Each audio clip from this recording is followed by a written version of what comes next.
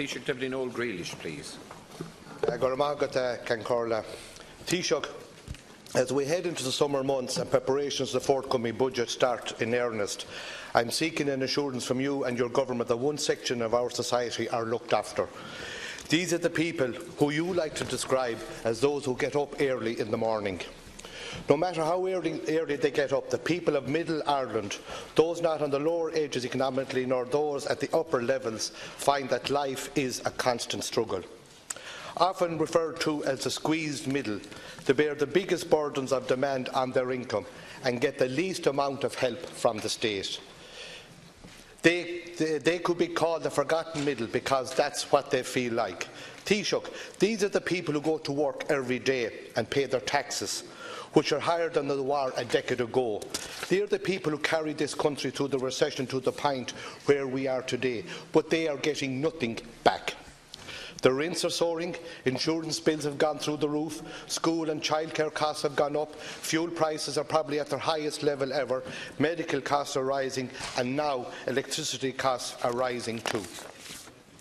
Some are living with their parents, often with 3 or 4 children, trying to save up a deposit for a house, and then they find, Taoiseach, that they can't get a house in the current market scramble, which can be made even worse by the activities of the housing agency buying up houses in large blocks in private estates. These are the people who get no state benefit, no grants to help their children to go to third-level education, despite fees increasing by 131% since 2005.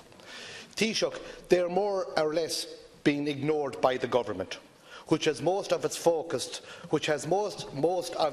on other sectors of our society to the detriment of those in the middle, who make the greatest contribution to our economy. Currently, once an Irish worker earns €34,550 a year, they pay half of every euro earned above that figure in direct taxes. So of every €10 above that figure, income tax, universal social charge and PRSI take almost half of it, leaving them with just a little over €5. It's all building up a problem in the future for this country.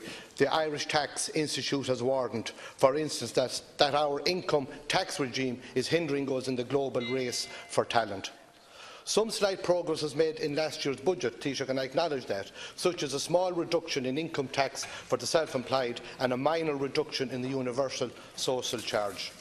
There is a greater fiscal space in the next budget to do more, and my question to you, Taoiseach, is how are you going to look after the people of Middle Ireland next October in a way that will make a real and substantial difference to them? Thank you, Deputy Grealish. Taoiseach. Thanks very much. The priority in the budget, as I've said before, is going to be increasing spending on public services and increasing spending on public infrastructure, and that's an area from which everyone can benefit. I think everyone in our society, no matter who they are, will benefit from greater investment in infrastructure, whether it's housing, healthcare, schools, broadband, action against climate change, you name it. Will also benefit from improvements in public services, like education, for example, and the priority will be increasing resources and spending for public services and public infrastructure. But within a budget package, we will, of course, and we should, and you're right about this, find space to ensure that we do something as well to improve the living standards of hard-working people. The people you mentioned who get up early in the morning, who work late, who work shifts, who work weekends, people who are just about managing, people who are very much in Middle Ireland. So the kind of things we anticipate doing will be following on from what's been done in previous budgets.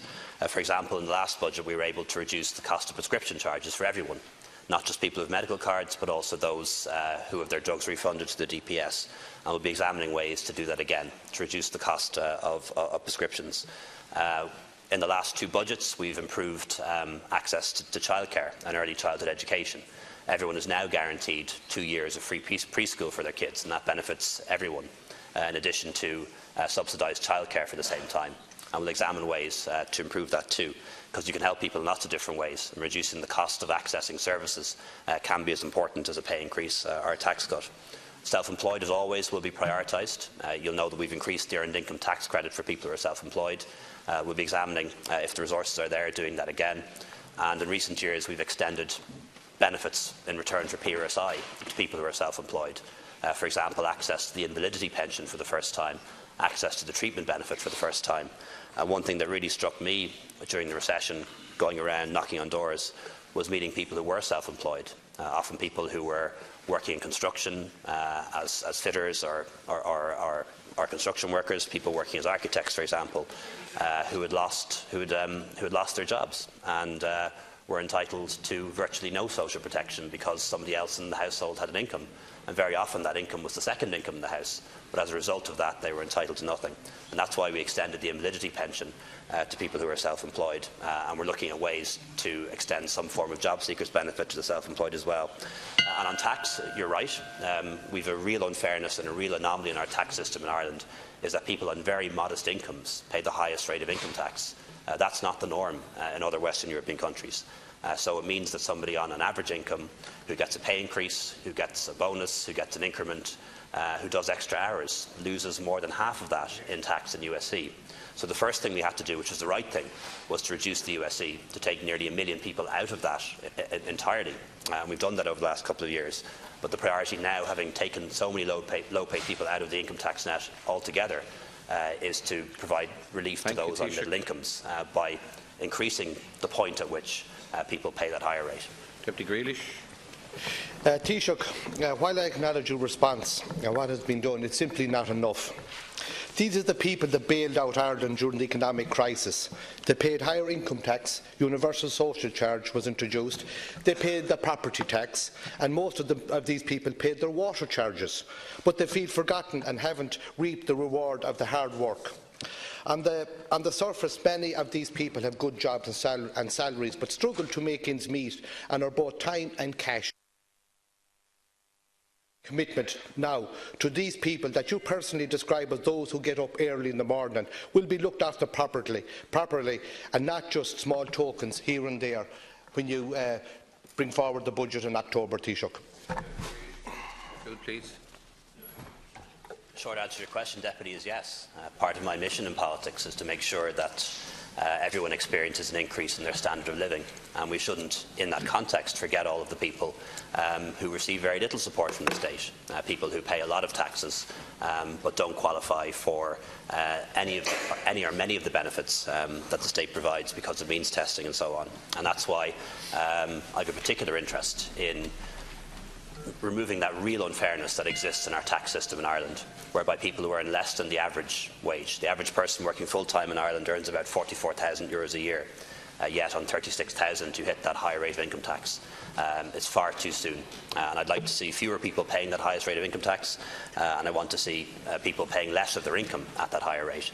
And it is a real disincentive, I think, and one that needs to be improved. However, we must do all of this in the context of prudent management of our public finances. We want to balance the books, and we want to reduce the debt. Our economy is growing well, it's growing fast, we're approaching full employment, and I want to make sure that we don't repeat the mistakes of the past. Thank you, Taoiseach. So I'm not going to fund increases in public spending or tax cuts through additional borrowing, even though some people would like us to do that. Thank you, Taoiseach. That concludes Leaders' questions.